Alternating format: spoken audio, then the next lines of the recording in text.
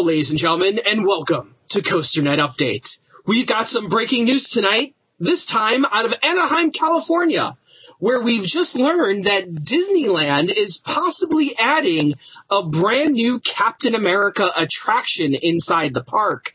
Now, Dwayne, as it says here in the story, that this would be a shield toss attraction, mostly a VR experience, where you would have something on your forearm, on your wrist, that's a movable object, and you would throw or pretend like you are throwing a shield, just like Captain America does in the movies and the comic books. And then there would be different sensors throughout the room to show you in this VR environment how the shield would travel. There would be targets that you'd have to hit. You would earn points. So overall, though, Dwayne, what do you think about this attraction? Good idea? Bad idea? An idea that is actually going to happen.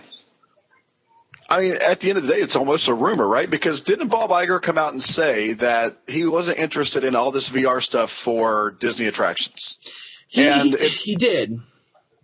And so that like all of a sudden that's going to change. Now, is there some new technology that just wowed him to say, yes, I want that? Now, if it's true, that's something completely different, right? So now we've moved into a new technology. We've had the VR, we've had the goggles, we've had the screens, and now we've got something that's going to be mounted to your arm that says it's going to be like swivel-like, or it's going to like be a lever and it's going to go from one up, from the top of your arm to the bottom. And so when you do it, it actually goes down the bar, and then the sensors are going to pick it up and show you where you would have thrown that. Now that's very interesting. It's almost, I don't want to say video game-like, but almost like arcade game-like. I was going to say that, take something in an arcade-style game and throw it, or almost like the Xbox Connect and all that. If you have stuff connected to your body, like the golf swings when they do those for golf games, that's almost what it seems like to me. And if that's the technology, maybe it wowed Bob Iger to some extent. He says that's something that we need for this park. So maybe it's true. I don't know.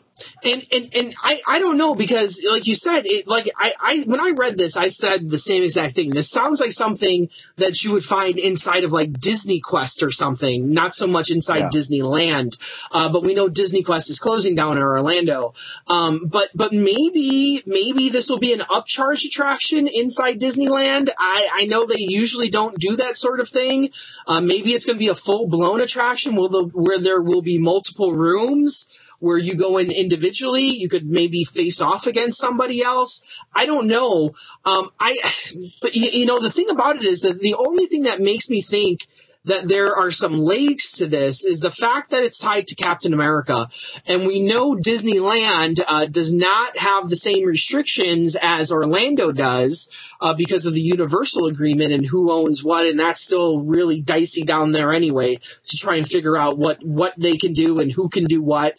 Disneyland has no such restrictions. They've just installed the Guardians of the Galaxy overlay on Tower of Terror, and a lot of people have said that they liked it, even though the outside looks kind of hokey. A lot of people have said the inside is actually kind of cool and works well with the Guardians theme.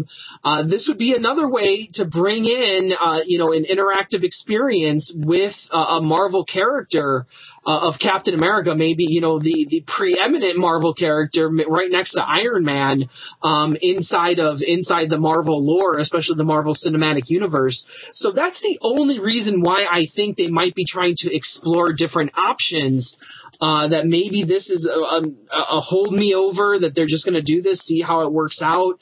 But I agree. I don't see Disney going in with the VR goggles on every single ride, and every single dark ride. I think they want something more immersive than that. And maybe that's this. Maybe this is the compromise, that you're actually interacting with the environment and not just wearing goggles and putting it on your head. I don't know. Any final thoughts here on this Captain America story? Well, now that you said that, I think maybe Disney might just be capitalizing on the, success of Marvel and all the comic books throughout the country and why people like it so much. Try to capitalize on it. Try to figure out whatever way you can bring people into your park that has something to do with comic books. If that brings people through the gates, then you might try and do something like this. And I'll tell you what, they'd be selling a lot more plastic shields on the way out of this experience. That's very true. So there will definitely be a big charge for that on the way out, probably. But as always, thank you for joining us here on COASTER-net Update. We'll keep you updated on all the latest news and rumors. Right on, Ride Warriors.